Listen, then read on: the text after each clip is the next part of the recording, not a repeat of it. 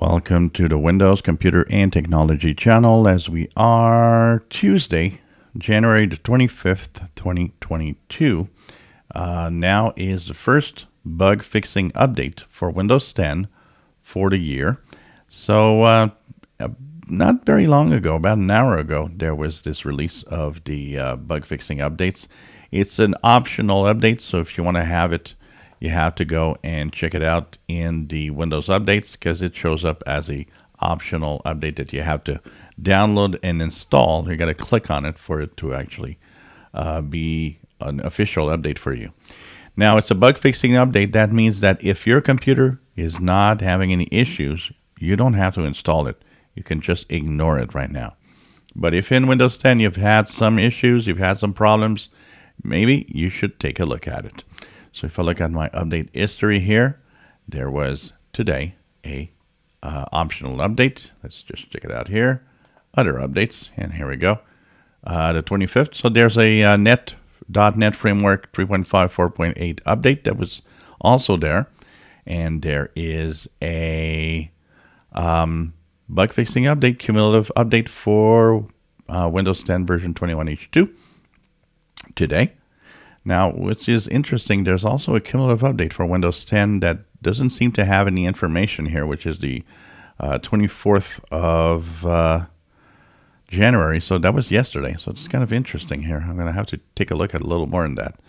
But anyways, this one here, which is available for, because it's pretty much the same version, 1904.2, which is the 20H2 version of Windows 10.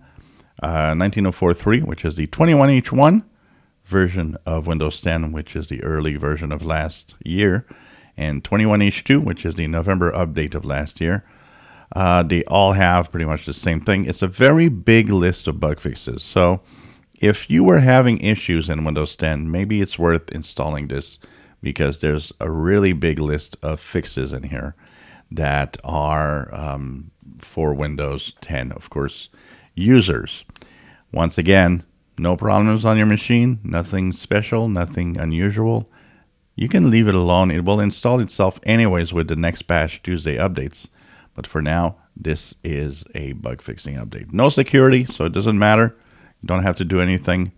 Really just big bug fixes. And a lot of them, like I said, it's really a lot of them, dozens and dozens of little fixes of all sorts of little things here and there that people were complaining about probably, and that are arranged in here and changed. So check it out.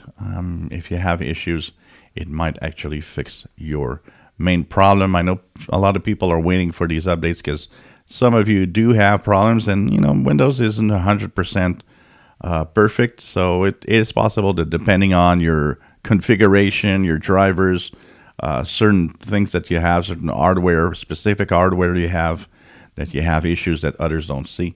That is the game of Windows, which is an amazing operating system when you think about it, because it works in like billions of configurations.